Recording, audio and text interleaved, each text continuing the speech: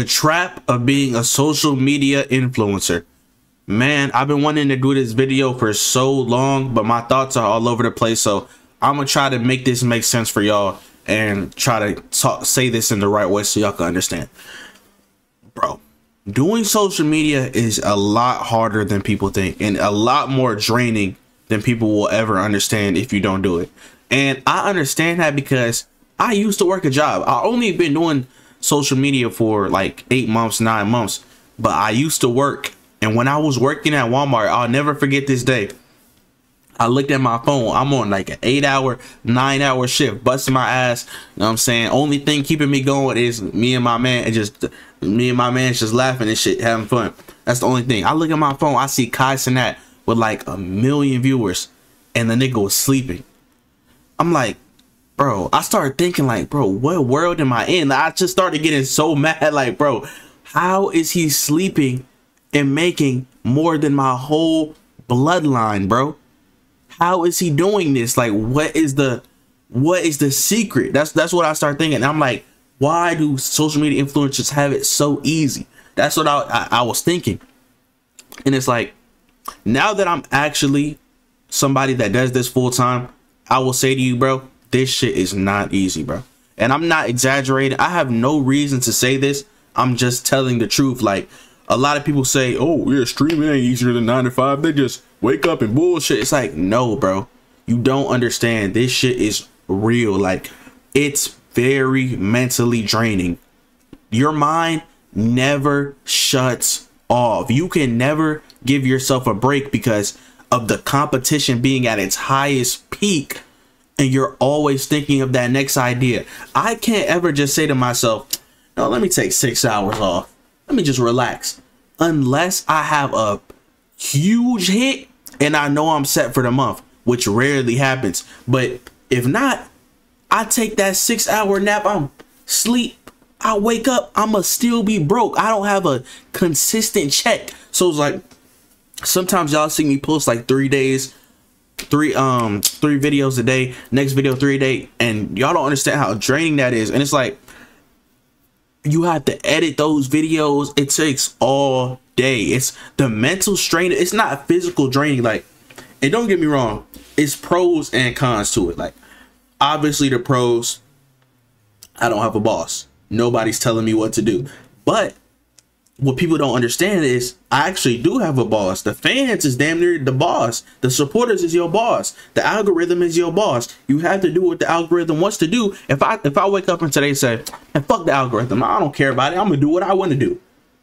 Can't get mad when my videos don't do shit. You know what I'm saying? So it's like, I still report to somebody at the end of the day, and it might not be a person, but it's definitely real. Because I'm telling you, if you ain't in the right algorithm, you know what I'm saying, the shit don't matter. Subscribers don't mean shit. You feel me? Like, and a lot of people, bro, I be getting this comment all the time. You bought it, subscribers. Oh, you bought subscribers. Subscriber bought the account. Stop buying subs, you dumbass. And it's like, bro, I be wanting to answer like, shut the fuck up, bro. Like, why would I buy subs when subs don't matter? You get no money off subs. I don't know if people don't understand that. You get zero money off subs. You get money off of views. The more people view your video, put ads, that's how people, nobody gets money off subscribers. And subscribers don't necessarily help your channel grow. You feel me? Subscribe, you feel me? I'm still like a creator grinding. Y'all don't see me getting tens of thousands of views. So what the fuck do subscribers matter? It's like, why would I buy that? You know what I'm saying? It's like, bro, I have over 30 million views on my channel. Like, people just be saying anything, and it's like, it's just crazy. But that goes into the next thing, the comments. That's another thing you have to deal with when you're an influencer. If you're one of those people who just don't care what people say, we're gonna see, because people aren't meant to have this many people judging them on a day-to-day basis. It's like, you could be one of those people in real life who are like, oh yeah, I don't care. No, I never care what people think. Okay, that's cool. We're gonna see when you get on this internet and you have people that think they know you and think they know what's going on, commenting on every move, just hating to get a reaction. Literally hating to get a reaction. And then you dealing with, it's like, this shit is 90% mentality, bro. And that's something I wish I would have understood before coming into it, because I was always one of those people who would be like, oh, like I was always working on my mentality before I even started doing social media, just for my free time. I was one of those people who like to watch books, read videos, like, oh, I got to get my mind right. I just always like the feeling of being in control of my mind, not letting stuff get to me. I always just want to be at peace, never let stuff get to me. But this is a whole different game, to the point I'm damn near thinking I wasted my time reading all those books, doing all those meditations, because it's like, once you get to doing shit like this, you really have to get your mentality right, bro. Even the negative side, the people get all types of egos with this social media shit. Y'all might know somebody who blew up a little bit, who got a little followers, who get a little bit viewers now, and now they think they better than everybody. And it's like, that's another thing you have to deal with. You have to deal with knowing yourself and remembering who you are before any of these people knew you, any of these people liked you. People get very big-headed, and then they don't even appeal to their audience no more because of how big-headed they got. Get me wrong, I think the people who made it, which is only a small percent, the Aiden Rosses, the Kai Cenats, maybe they don't stress as much, because he's like, Aiden even said himself, I don't care about views. I got money, I don't care about views. And that's real shit. But that's 1%. That's like some NBA shit. Like for real. Like, perfect example. Just because LeBron James and Stephen Curry are balling, don't mean who's a bum ass NBA player. Don't mean Kemba Walker is balling.